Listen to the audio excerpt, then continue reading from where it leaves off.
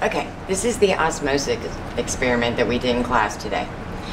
Okay, so we had special bags that we used that contained 20% sucrose. Now these were special dialysis bags to represent the cell. We took each bag, weighed them, and then placed them into 3 separate beakers. Beaker 1 contained 40% sucrose. Beaker 2 contains 20% sucrose. Beaker 3 contains water or 0% sucrose.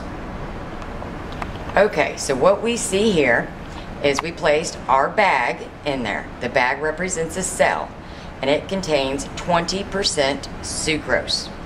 And it is sitting in a solution of 40% sucrose.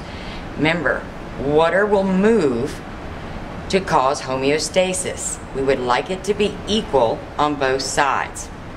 So water is going to dilute the solution. Water will leave the cell going from 20% to the 40%. Thus, we say that that cell is going to shrink, shrivel, and eventually crenate. And this would be a hypertonic solution. If we go to beaker 2, we have a 20% sucrose solution in our bag or cell, and it is sitting in a 20% sucrose solution. This is called an isotonic solution because it is the same, or iso, inside the bag and outside the bag. So you will have no water movement.